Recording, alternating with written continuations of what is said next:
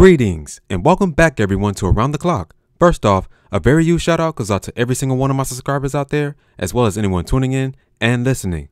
Thank you all sincerely for all of your support here on this channel, and with that, we're going to get right into the topic at hand. And as you all can see in the title of this video, Shang Tsung's movie skin has been revealed for Mortal Kombat 11.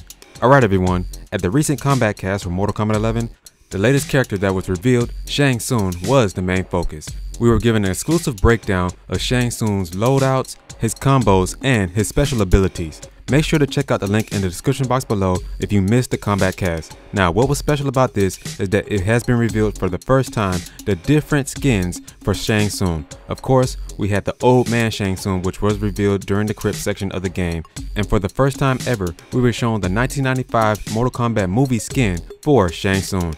This was major fan service. They got the details down to the T. I mean, his jacket looks exactly like it was in the movie for Mortal Kombat 11 back in 1995.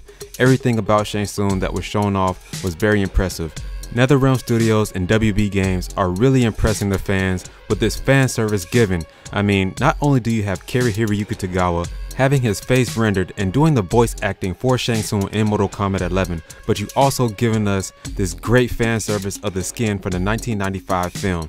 This is so impressive, and just thank you NetherRealm and WB Games. This is really great to see. As I stated earlier, they did give us a first look at the combos, movesets, and different abilities of Shang Tsung, so please check out the link in the description box below guys, especially if you want to know how Smoke, Ermac, Brain, and Reptile's moves are incorporated in Shang Tsung's special abilities. Also, we are given our first look at the second fatality for Shang Tsung. Now, if you all thought that the Kentaro fatality was impressive, please check out that link guys, because this second fatality is ridiculous. There was a brutality in there as well, so check out the full video.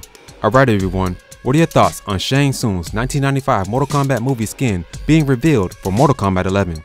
Please let me know down in the comment section below, as well as, if you like this video, make sure to hit that like button. If you're not already subscribed, be sure to hit that subscribe button, as well as the notification bell so that you don't miss out on new, daily Nintendo news content here at Around the Clock.